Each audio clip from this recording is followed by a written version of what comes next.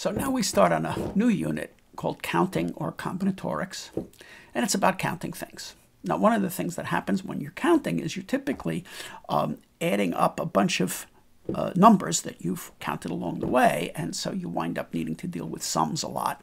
And so let's start with those mathematical preliminaries. We're going to look at three kinds of sums: arithmetic sums, geometric sums, and harmonic sums, all of which come up very regularly, and they all have reasonably nice formulas that explain what they sum to.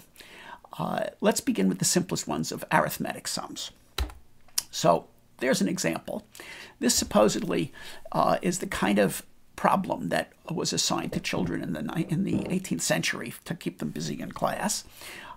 And the great mathematician Gauss, Carl Friedrich Gauss, whom you know from magnetism and from probability theory, but also, in fact, the inventor of congruence and the number theory that we've studied, showed his brilliance as a child prodigy when he was 9 years old. Supposedly, he noticed that in that chart of numbers that we just saw, there were 30 numbers, and each one was 13 greater than the previous one. The idea being that the tutor didn't want to go through the effort of summing everything up. He knew the trick to get the sum quickly, but he kept his students busy for hours doing that kind of problem.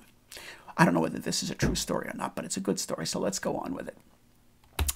So in other words, what Gauss noticed was that the numbers on that page looked like 89 and 89 plus 13, down through the 30th number, 89 plus 29 times 13.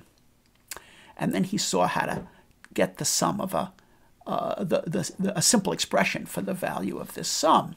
And the logic is that let's call the first term f, and then the next term is f plus 2d, f plus d, where d is 13 and f is 89. Next one would be f plus 2d down to the end, and I'm going to call the last term L, which is 89 plus 29 times 13. This would be L minus d, or 89 times plus 28 times 13.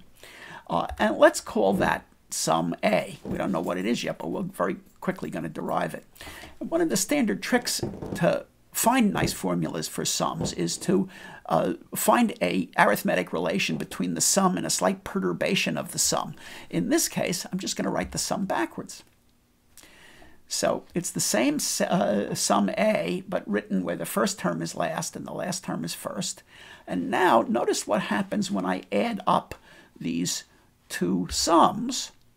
I get 2a, of course, but every one of these terms, this is an f plus L, this is an f plus d plus L minus d, it's f plus L. This last one is an f plus L.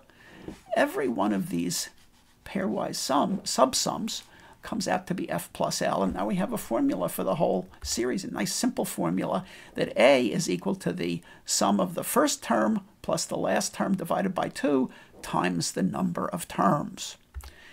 By the way, the first term plus the last term divided by 2 is maybe more memorable if you remember that it's the average term. It's the average size term times the number of terms, and that's how you sum up an arithmetic sum. So we can wrap up with a familiar example, namely the sum of the integers from 1 to n. This is an arithmetic series, starts with 1, and the d that is the difference from successive terms is simply 1. 1 plus 1, 1 plus 1 plus 1, down to n. And according to our formula, it's the first plus the last over 2 times the number of terms. And we have that familiar formula for the sum of the first n integers.